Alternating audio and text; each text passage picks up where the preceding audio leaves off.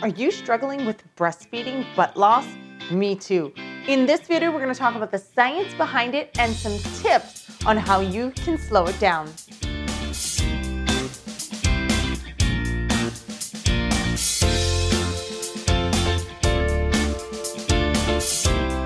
Welcome back, ladies, and for those of you who don't know me, I'm Tabitha. I'm here to help all you busy ladies juggling jobs, careers, and kiddos with no real time to exercise. I'm going to give you exercise tips, tricks, routines, and even product reviews to help make exercise a part of your life.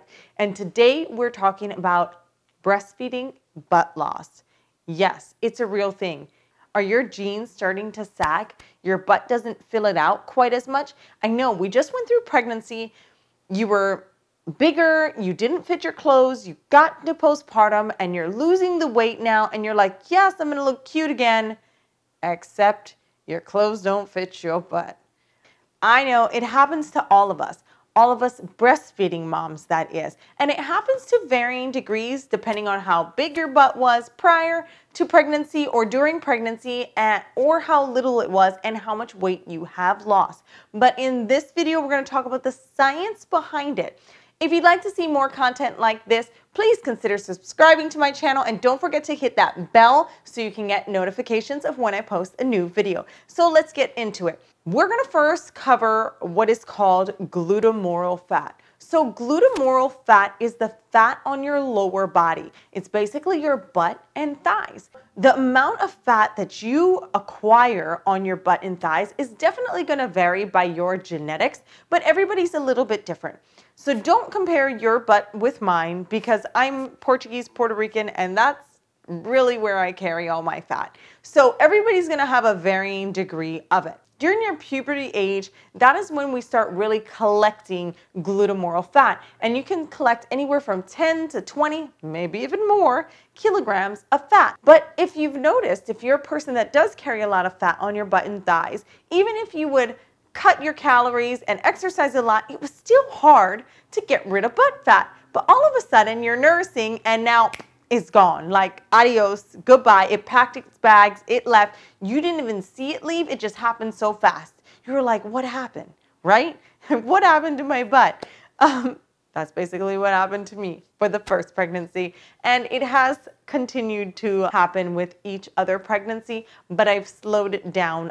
During puberty, you're storing up fat. During your lifetime, you're storing up fat. And then you get pregnant and you start storing up even more glutemoral fat.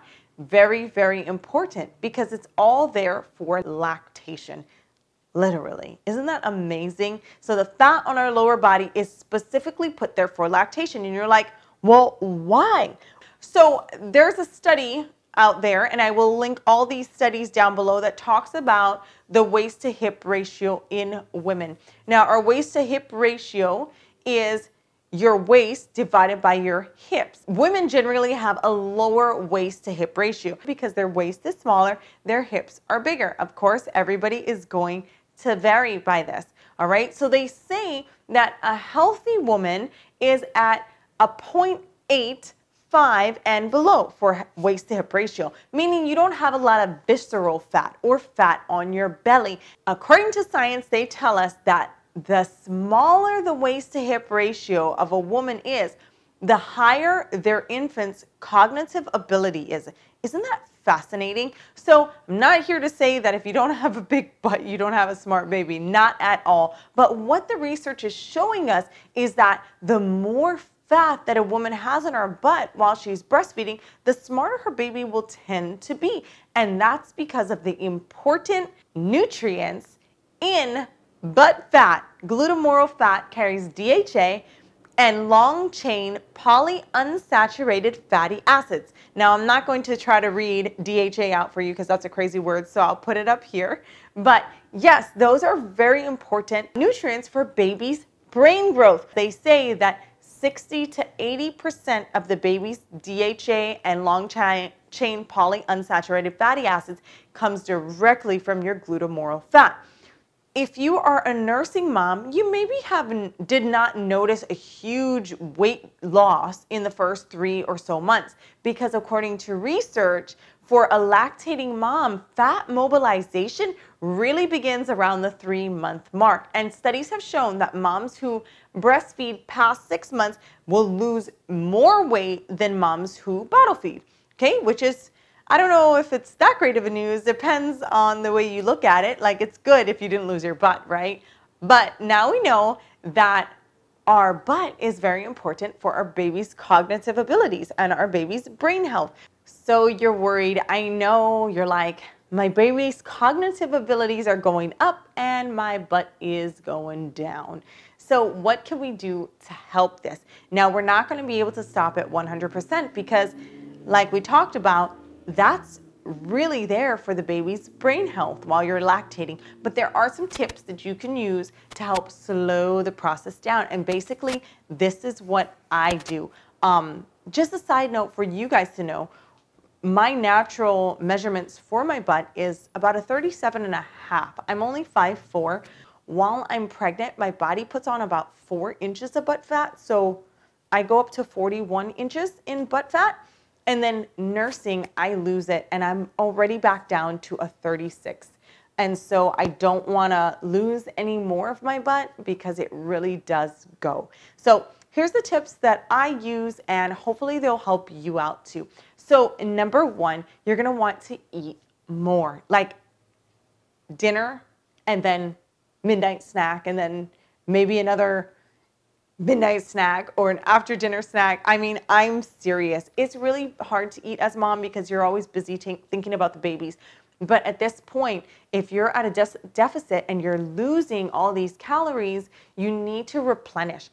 Again, the baby's taking 60 to 80% of its diet from your glutemoral fat. So if you can fill in that 20 to 40% with your diet of healthy fruits, vegetables, and healthy fats to promote more DHA in your bloodstream, essentially. So we're talking coconut oils, avocado, good healthy fish, olive oils, anything that has rich fatty acids in it, you really want to take that in so it slows down the consumption from your own body, all right?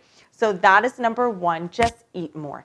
Number two will be maintain your glutes, okay? I know at this point we're losing a lot, our muscles just not as strong. Everything's going into nursing this baby. So the best thing you can do at this point is maintain what you have, okay? So continue doing glute exercises, continue walking, running, or whatever it is that you're working on at this moment. We don't want to allow our muscles to degrade even more, then your butt's going to shrink even more. So we want to maintain what we have. This is not the time that you're going to be able to grow any glutes. You may get stronger, but you might not be feeling it at this moment. But trust me, when this nursing phase is over, you'll get those glutes back. So just maintain what you have right now. And number three, the last tip really is to just don't stress about it.